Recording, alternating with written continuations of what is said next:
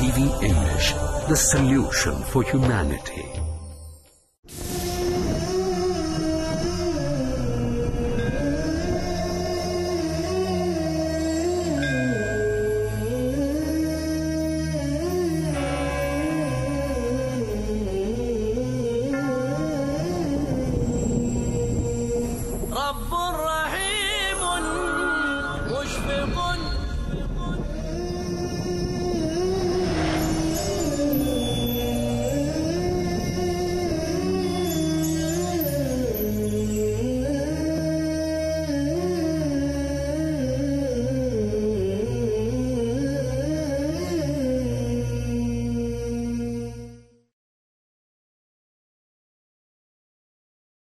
Bismillah ar-Rahman ar-Rahim. Assalamu alaikum wa rahmatullahi wa barakatuh, and welcome to another episode in the series Dawah Ilallah.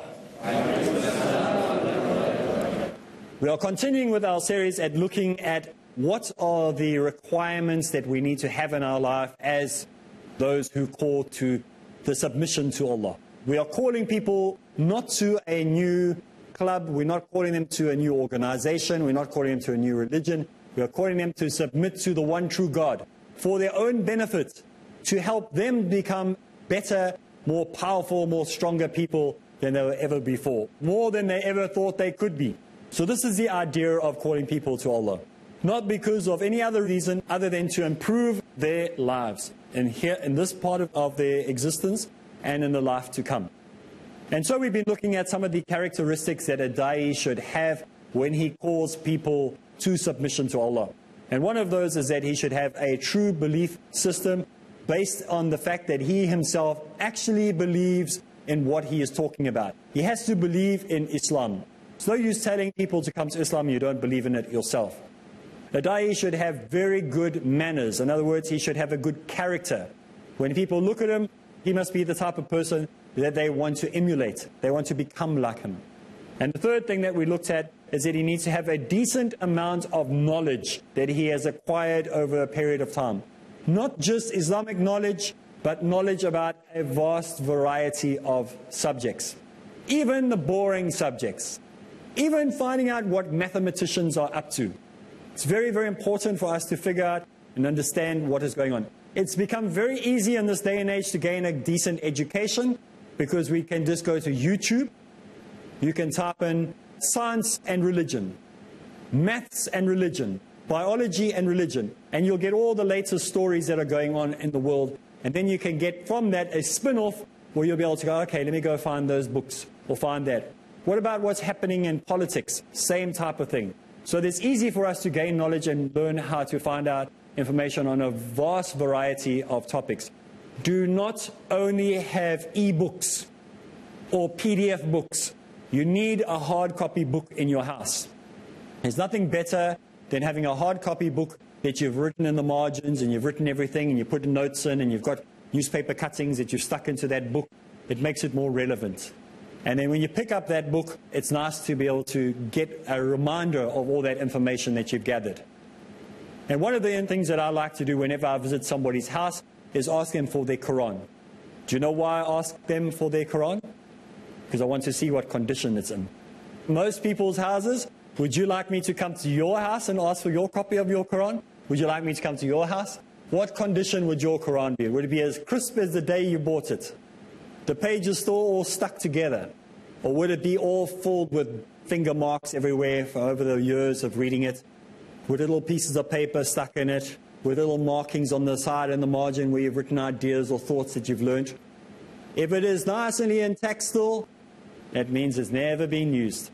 So we want to make sure that that Quran that you have at home, the one that you're using to study, the one that you're using to learn, the one that you're learning how to get closer to Allah from, should be full of information, full of notes on how to become a better, stronger, more powerful Muslim. And then today we are going to be moving on to the next section that is found in Islam of how to be a good da'i or how to be effective in the work of dawah. And that is that if you want to be an effective da'i, you need to join with Muslim organizations. Okay, now already a lot of people are saying, the Muslim organizations in my area, you should see what they like. nobody would want to join up with our Muslim organizations. But we need to join up with Muslim organizations. There's a number of reasons why it's beneficial as a da'i for you to connect with Muslim organizations. If you don't want to work with one, work with many of the different Muslim organizations. First thing, you'll be able to get some free resources. You'll be able to get free Qurans, free books, everything from that, because they say, well, this guy's doing our work for us, and so they will give you books and they'll give you things to hand out. Secondly, you'll be able to get questions answered. If somebody asks you a tough question, you don't know how to answer it yourself, by going to those organizations, they'll be able to give you some information, maybe train you up. And there's also a benefit of perhaps they will actually want you to come and help them in their organization or even work in their organization sometime in the future. We'll find that many organizations where da'is have been on their own, doing their own work, connect with an organization. Eventually that organization says, why don't you come work for us full time? So it's good for you to be connected to an organization. It's an important part of dawah. It gives you strength and support as a da'i. You've got a support structure behind you. You've got someone to help you. And this is what Allah Ta'ala has wanted us to do anyway. This is what we find in the pages of the Quran in chapter 3, verse 104, where it says, there shall be a group of people amongst you who invites towards good. So it's not a solo sport. It's not you on your own one-man show, us four and no more. It's a group of people working together. Sometimes we look at da'is and they're like the frozen chosen. You have like three of these guys, they're like the pillars of the da'i society, and they go out and like what the famous four, what's it called? The Magnificent Four, all those superheroes? Fantastic Four. You don't want to be the Fantastic Four, like the whole country, like the Fantastic Four, the same old four guys, always in every newspaper article, in every television interview, in every radio station. It's like this Fantastic Four, huh? Isn't it like that in most countries in the world? Us four and no more? No, it mustn't be like that. There should be hundreds of thousands of da'is. There's a person that I know, I don't really know him very well, but I've spoken to him a few times. In Durban, where I live in South Africa, he's got a shop where he sells bedding and he sells cushions and whatever, all that type of stuff. But his shop is like a dawah center. The windows, everywhere you look on the windows is La ilaha illallah, Muhammadur Rasulullah, how to take the shahada, the basics of Islam, Surah Maryam, every spot he's got available, there's something there. And he's just selling stuff. He doesn't even talk to people. The windows are doing the talking for him. The shop is doing the talking for him. And people come there, ask questions. What does that mean? What does that mean? What does that mean? Go to that center. They will answer the question. He doesn't answer anybody. So he's like the middleman. You know, he just pushes people left. He's doing so much dawah, he doesn't realize all the rewards he's getting. So it's the normal business people out there, the guy at the small little shop, the guy at the petrol station. They are doing the dawah. They're doing far more dawah. So don't underestimate the work that you are doing at home. You are doing more work, and we are just there to sign the deal. Yes, we've got an important role to play. Yes, we have an important task to fulfill in life. But you're the guys that are doing all the hard work, and may Allah guide you and bless you for the work that you're doing. Keep doing what you're doing. So when we look at doing dawah and being an effective da'i, you have to join up with Muslim organizations. It's part of Islam that we need to have a group of people working together. It's not good to be one-man cowboy, you know? We're not riding out into the sunset on a horse by ourselves and going, who was that masked man? We're not the Lone Ranger. You know, remember the Lone Ranger when you were kids? And you'd ride off at the end of the program into the sunset, and then the narrator would say, who was that masked man? And off we would go to another adventure. We mustn't be Zorros, and we mustn't be Lone Rangers. We must be working as a team, as a collective force, working together, and not try to do it on our own. In chapter 3 of the Quran, in verse 103, it says, hold tight to the rope of Allah. We need to work together. A rope is not, it doesn't say hold tight to the thread. It says hold tight to the rope. The rope is thick. It's made up of lots and lots of strands all bound together. So this is what we are holding on to. We must work together as a group. You've all seen that story where they take a twig and they break it. Easy to do. And they put 2 and it's a little bit more difficult. And you put 6 and it's almost impossible to break. We've all seen that. But this is so true. We need to work as a team. Work with a group of people. All working together will make your dawah more effective. Another important issue, we move on to the next point, that this book has raised about how to be an effective da'i, because we are dealing with the book, How to Do Dawah, Calling to Allah. And so the fifth point this writer has brought up in his book, a da'i must strive for self-purification. I know it sounds like a very new agey term. He must try to be a person who tries to purify himself. A da'i's work is to help himself become a better Muslim in the process of helping somebody else come into Islam. And so he must never be a person who tries to belittle or knock down others along the way. He must be very unselfish. We must make sure that we become self-purifying. That we look at ourselves and go, I am only concentrating on what my task is. I don't care that he is having more success. Subhanallah. May Allah reward him that 100 people became Muslims through him. And this is something that I don't like. But this is my own pet hate, if you want to put it.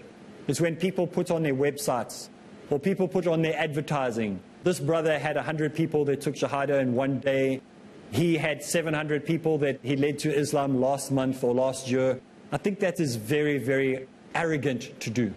It's very distasteful. It's not the right way to do things. We shouldn't have a little black book that we have in our pocket and we go, that was another one for me. You know, it mustn't be like that. It's not you who led anyone to Islam anyway. And if that's what you want to do, that was your reward. SubhanAllah, I congratulate you that you brought 700 people to Islam. Well done. You did a good job. But that's the end of your reward. You're not going to get anything in the hereafter. You've got it already. You got the praises of people. Don't let people know. Don't let your left hand know what your right hand is doing. There's a Christian say that as well. Don't let the left hand know what the right hand is doing. Do it for the sake of Allah. If 500 people became Muslims, subhanAllah.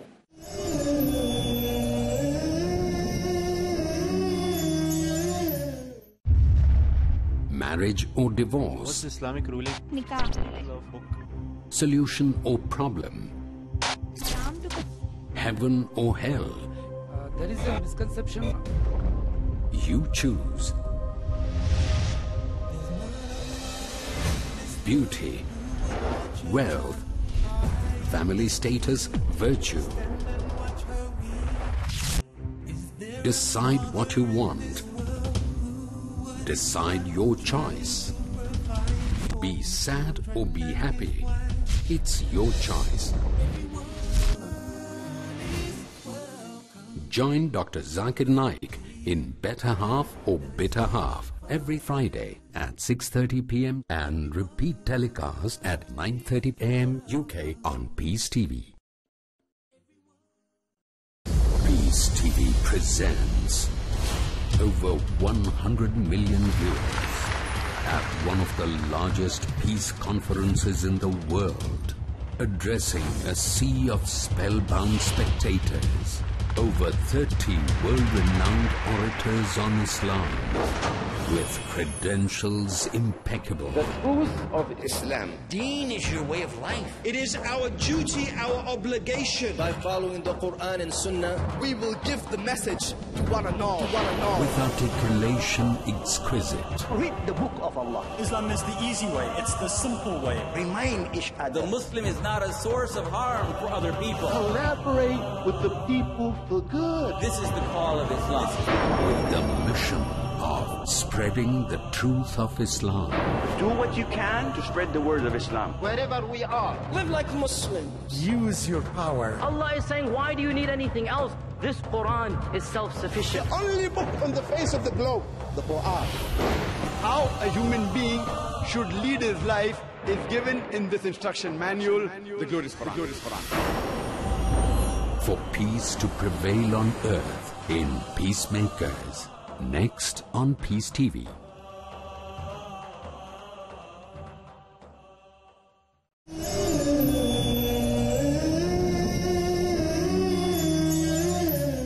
We shouldn't have a little black book that we have in our pocket and we go, that was another one for me. You know, it mustn't be like that. It's not you who led anyone to Islam anyway. And if that's what you want to do, that was your reward. SubhanAllah, I congratulate you that you brought 700 people to Islam. Well done. You did a good job. But that's the end of your reward. You're not going to get anything in the hereafter. you've got it already. You've got the praises of people. Don't let people know. Don't let your left hand know what your right hand is doing. There's a Christian say that as well. Don't let the left hand know what the right hand is doing. Do it for the sake of Allah. If 500 people became Muslims, subhanAllah. You had a question, brother. Sorry, Sheikh. The thing is, sometimes when you work for the organizations and somebody takes Shahada, they want to see how you're doing as being a da'i or whatever, because they give you a salary also. Yes. So in that case, is it okay to let them know, or what should be your approach? Okay, if you're working for a Muslim organization and the Muslim organization is paying you according to how many people you bring to Islam, if they do that, get out of that organization. Some organizations, I know they do that. They say to the guy, you have a quota. If you don't bring so many people to Islam, then we're not going to keep you as a da'i. That is wrong. Get out of that organization. That is disgusting. That is just as bad as what the Christians have done.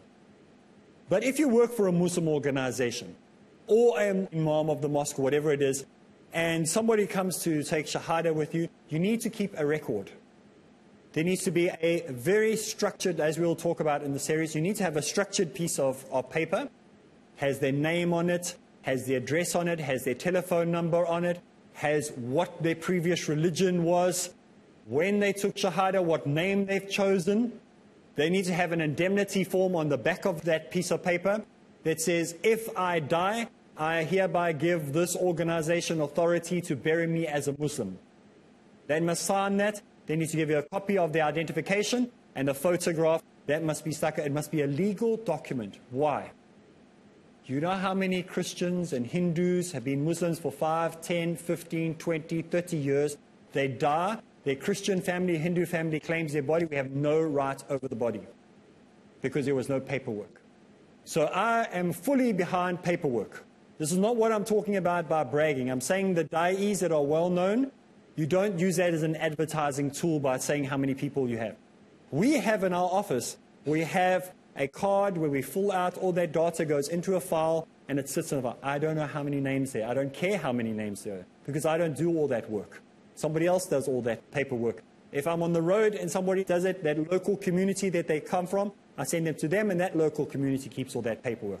So I don't keep a tally of everything, you understand? But it's important that you keep. So you would report back to your organization. Today when we were out talking, there were 6 people who took shahada. Here are their forms, here is their details. Put that on file. Some of the records go back 10 years, and some of my records go back that late. So the card keeping system is good, because you can also have a section at the bottom there where you have a 1-year plan. Remember I told you about the 1-year plan? And then you can phone them once a month, say, so where did you go for lunch this month? And he said, I went to John, Michael, Peter, whoever it is, to Iqbal's house, I went to Arib's house, I went to Zakia's house, and then you tick it off on the bottom, all 4 houses he went to. Remember we spoke about how you can divide the whole year up into the revert going and visiting 52 different places throughout the year. Once a week, a different person. Only 1 person per week, easy. 1 person, very easy to do. So this is what you would have on that form. Very, very important to have. Must be structured. No use taking shahadas from, okay, now I finished my talk. Anybody who wants to become a Muslim, please come stand here. We'll take your shahada, give them each a Quran. We say, subhanAllah, everyone claps, everyone goes to takbir, and then we leave. So who's following up on that, brother? Who's following up on that, sister? Where's the follow-up? If I'm there and there are some Americans that came to the talk and they revert to Islam, and I say, good, fine, give them their Qurans and leave. And I come back 2 years later and I say, what happened to those guys? I say, what guys? I don't know anything you're talking about because there's no follow-up done. There's nothing written down. This has happened a few times. So now we don't do that. When we go and do Dawah classes or Dawah lectures, in South Africa, I do a 7-day Dawah course. 2 days of Dawah, 5 days of preparation. 2 days we actually do the Dawah course where people come to learn how to do Dawah. 5 days is preparation of the Muslim community for the 2 days. Why? Because they need to know, what do you do when people take Shahada? What are we going to do when people embrace Islam? How are you going to look after them? What are the infrastructures you have in place? Let's get the funding together. Let's get a hall together. All that has to be done before I even talk. Because it's pointless talking and none of the preparations have been done. So when you have a visiting Dawah talker coming to do Dawah in your area, he must be there before to train you up on how to deal with the situation. You know he's coming for a 2-day talk. So those of you, brothers and sisters, who are involved in Dawah and doing Dawah lectures in your country, 7 days. Not 1 day talk, 7-day talk. You need to prepare the community you're going to at least for 4 or 5 days before you go there. Be around for a day or two after your series has finished or your Dawah program is finished, to be there as a guide to show the community how you look after those who have reverted. Very, very important to have structure in Islam. This haphazard version of Dawah is what is not working. It has not worked.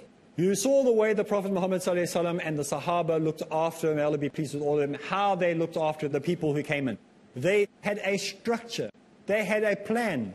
They would go into an area with a plan. There were certain places they didn't go to because they didn't have a plan yet. They didn't move into an area until they had a plan for that area. What are we going to do when we get there? How are we going to look after that community? What have we got people that are permanently going to be there for them? So there has to be structures in place before we just go do Dawah for the sake of doing Dawah. There has to be a proper plan. Like you would have a country having a war cabinet, they would sit down and have the general of the military. You have the general of the Air Force. You have the general of the infantry. You have the general. All of these guys would sit there and they'd look at this war plan. And they'd have this map and they'd have these little miniature ships and boats and tanks and everything. We must have the same war cabinet, a Dawah war cabinet that meets and says, okay, so what have we got for those people who are going to be doing Dawah in this area? Who's all going to come aboard? Okay, who's got the Arabic guy? Arabic guy, come stand here. What is your plan for teaching Arabic to the guys once they revert? Okay, you, the fiqh department, come here. Fiqh department, what is your 1-year plan that you have for those who come into Islam? The sisters, what are you going to do with the sisters that come into Islam? What about the dietary plan? Who's going to be dealing with that? Who's going to be teaching how to prepare yourself when you go to the bathroom? All this has to be decided before a Dawah program even starts. So you have to have your war cabinet together. And you have a plan, and you go there not haphazardly and just do Dawah and then hope that the guy's going to figure it all out on his own. I know people who've reverted to Islam that still do not know how to do istinja. No one's ever taught them. And these guys have been Muslim for 10 years, if not more. No one's told them. There are Muslims that I've come across who don't know how to read Surah Al-Fatiha yet, that have been Muslims for more than 10 years. This is because there was no war cabinet, a strategy plan, before you went in. What is the long-term goals of Dawah? You cannot just go and do a Dawah course. In 2011, I refused to go and do any talks unless it was for 7 days or more. Or Dawah, like 1-day Dawah program or 2-day Dawah program, unless we had those 5 days of preparing. You have to prepare the crowd, the audience, and we had more success that way because the follow-up was done, everybody looked after them, the community became stronger, the centers remained more powerful. So you have to do things in a structured way. Dr. Zakir Naik is known to be very structured in the way he does things. He has these big lists. Sometimes they look to us like, wow, are there these lists? But he has a method. He has a methodical way of making sure that things are done. It's a checklist. It's a responsibilities list. It's to make sure that nothing is just done haphazardly. I want to know where you were, why you did this, what is the plan for the future. And maybe it can aggravate people, but it's better that way than just doing things randomly for the sake of doing it and not knowing where you're going. You need to have an end goal in sight. We need to plan everything in advance. So this is what we are talking about when we're talking in this section about self-purification, where we have to make sure that we are prepared in ourselves when we do Dawah. Because remember we spoke about last week how you have to do this as a team. You have to structure yourself with an organization, if possible. And then once you've done that, you need to purify yourself by having all these systems in place, all these checks and balances to make sure everything works according to the way Allah would be pleased, how He would want it to be done. And then we will find that we will be able to stay on a path of success in the work that we do in Dawah. Because remember, Allah has given us this responsibility to call people to success. Well, that's all the time we have for this episode again. If you want to join us again, make sure you join us again on Peace TV. So from me, Arib Islam, and everyone else here, Assalamu alaikum wa rahmatullahi wa barakatuh.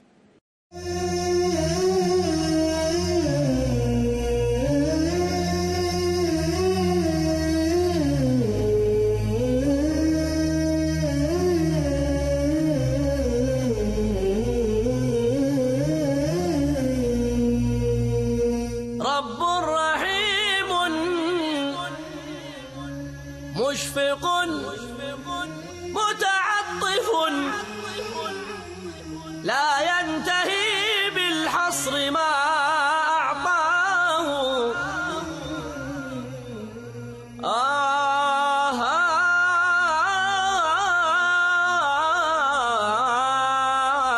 رب رحيم مشفق متعطف.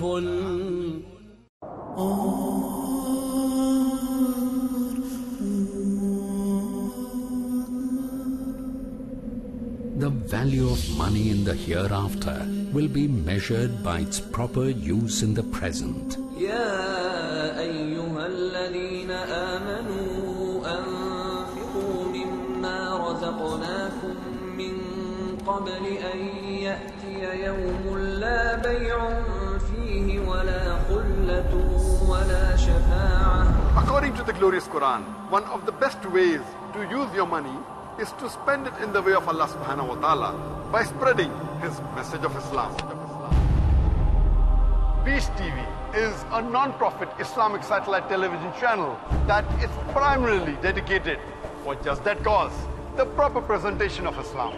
It's a great choice to invest in it and a golden opportunity to purify your wealth in a way that pleases Allah subhanahu wa ta'ala. Support Peace TV. Send your zakat and donations to IRFI Al Ryan Bank, 47 Calthorpe Road, Birmingham, UK, B151TH. Pound account number 011-32301. IBAN GB49ARAY 30008301 132301. Sort code 300083. Swift BIC code ARAY GB22. Please confirm your contribution at support@peacetv.tv. Support Peace TV, the solution for humanity.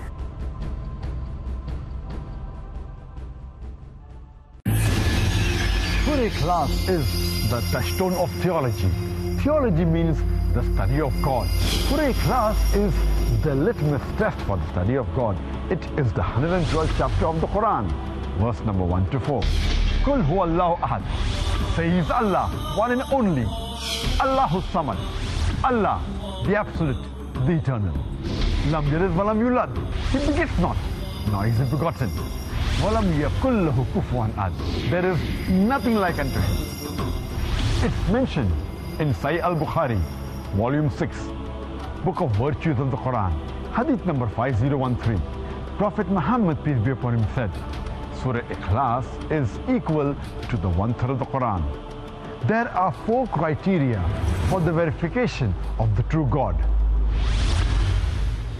The first is Ahad, the one and only. The second is As-Samad, the absolute, the eternal. The third is Lam Yalid Walam Yulad. He begets not, nor is he begotten. The fourth is Walam yakul lahu kufuwan ahad. There is nothing like unto him. Verify today whether the God you are worshipping is true or not with the help of Surah Ikhlas, the touchstone of theology.